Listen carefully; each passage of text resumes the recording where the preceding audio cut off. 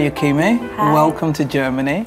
So I got you a little present, and I actually went for one of my favorite singers of all time, and that's Grace Jones. I love her, and she did a fantastic book called Jungle Fever with Jean-Paul Gaultier. Yeah. So this is for you. Oh, thank you. Yeah.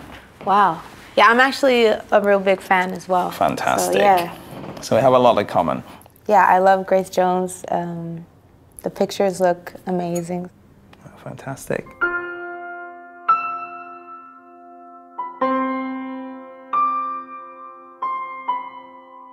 So have you been to Berlin before? A couple times. Yeah? Yeah, we had a show here. It's constantly evolving. It's one of those cities which is just so interesting because there's so much happening. I think that's super cool.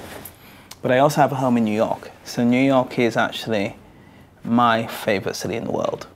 I actually lived in New York for like a year and a half. Yeah? So yeah, it was definitely an inspiring time for me.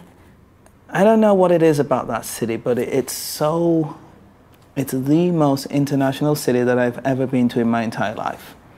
And no matter what you are, what you want to be, what you want to do, it's just fine in New York. And this is really cool.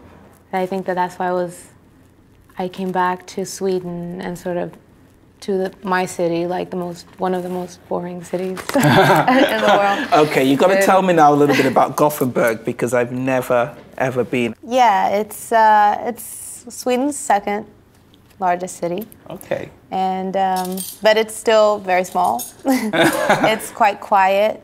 So when I'm home, I'm like, I want to be in the studio. I want to be creative. Sure.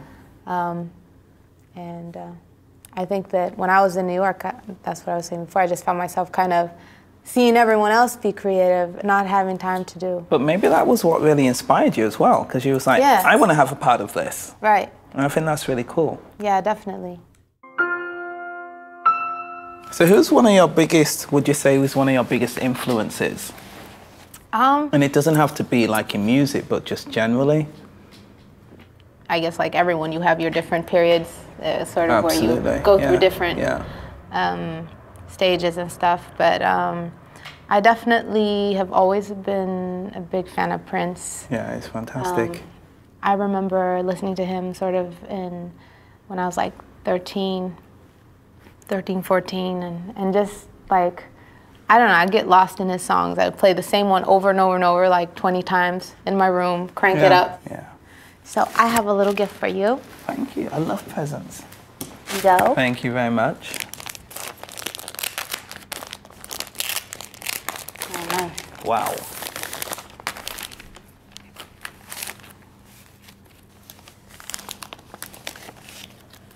So that is a little 7-inch of our new single. Fantastic.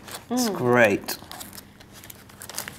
And that's something you can go to the gym in. Oh, but this is pretty cool. Yeah, but I love like these kind of like cool graphic tees because I just think. So that's a picture that my dad did. This is one of your father's? Yeah. It's amazing. Does it mean anything or is it just a cool image? Oh God, it's amazing. It's actually got like little people in here. Yeah, actually it's really huge. Wow. And he made it for my older sister, Sandra. So there's a lot more to the picture, but it's just right, this is just like a proportion. Yeah. Fantastic. Thank you so much. I love it. I will wear it with pride and I will send you a picture. Nice.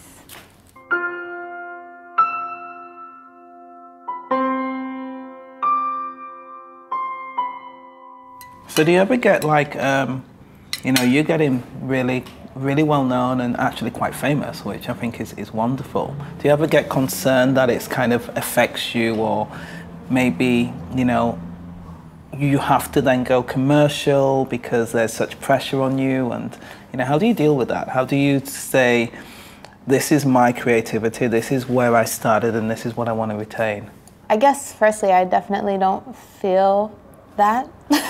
I don't feel like I've, you know, sort of... But that's great because I think not every artist has that luxury. Yeah, so I think like everything that we've sort of achieved, we've done ourselves, and I mean, it's sort of been with help of people who've believed in our music, who've you know, supported us, and And, you know, we've never had sort of that push from the label where, you know, Great. partly because we had no other choice. I mean, it was a good thing, but, you know, you just don't have the budget to get that person, so you got to think of a way. But do you not think, I always say that creative people who don't have the money to start with are more creative, because it forces you to think outside the box. You have no choice. Right. And when you think outside the box, you come up with something which is, you know, is a new take. It's a new approach.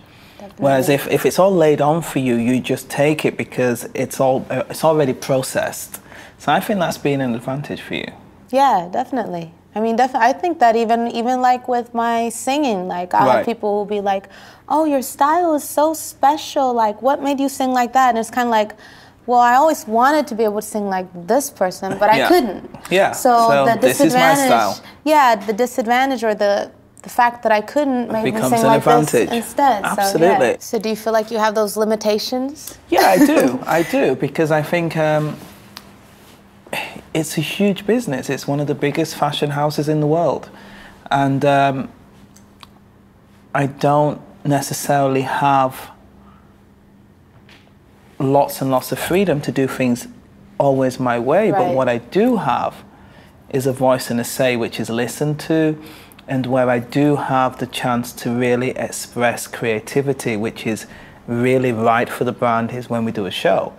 And then I guess when you have those moments where you have to work in a certain frame, that maybe it brings out something unexpected out of you as well. Every single time, because, you know, limitations also makes you think in a more creative way. Right. And the interesting thing with fashion is, because it does change so radically, you're always doing something new anyway, so it never ever gets boring. And that's what keeps it fresh for me. That's why I love it so much. Well, cheers. Cheers. Absolutely. Cool.